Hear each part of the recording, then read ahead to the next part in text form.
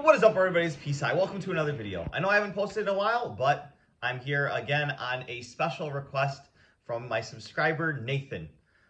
He asked, what are the benefits of fasting? And then what can he do to incorporate not only fasting, but what can he do with his diet to kind of get himself to the next level? Because he feels that he's kind of plateaued in his fitness journey.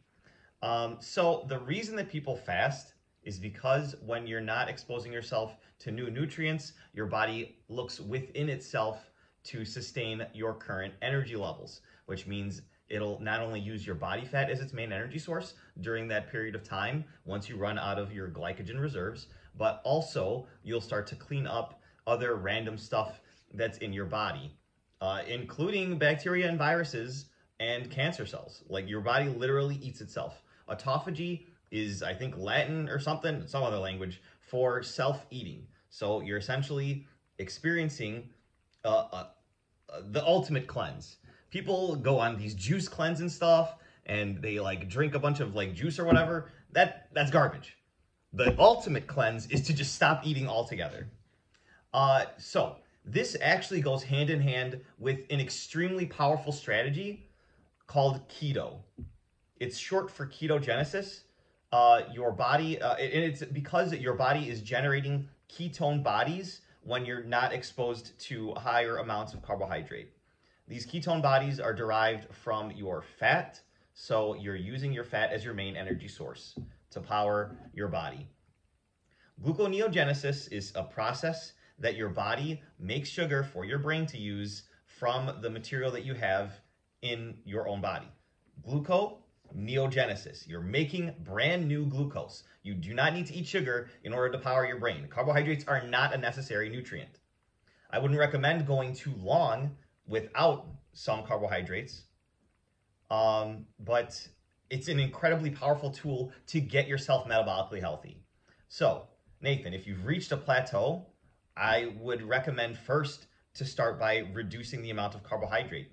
That includes things like breads, pastas, alcohol, sugar, any added sugar. I would even cut down on fruits and vegetables.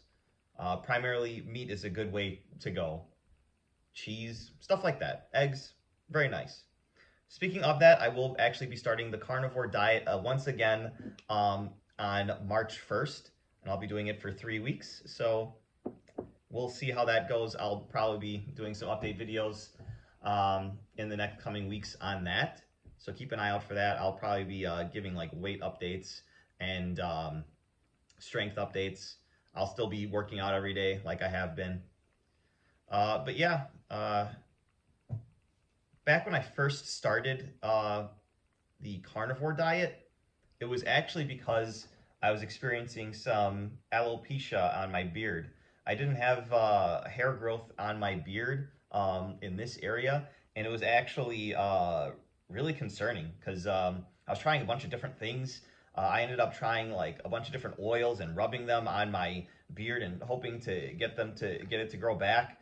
And I stumbled across some podcast about the carnivore diet, and I tried that, and within a month I saw the hair starting to grow back, as well as I was able to surpass my 275-pound max bench press.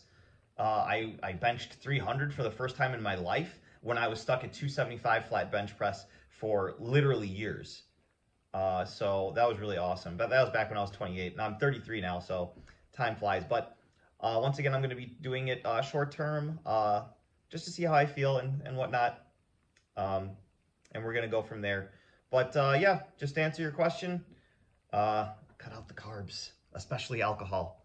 All right, we'll see you guys in the next one. Subscribe.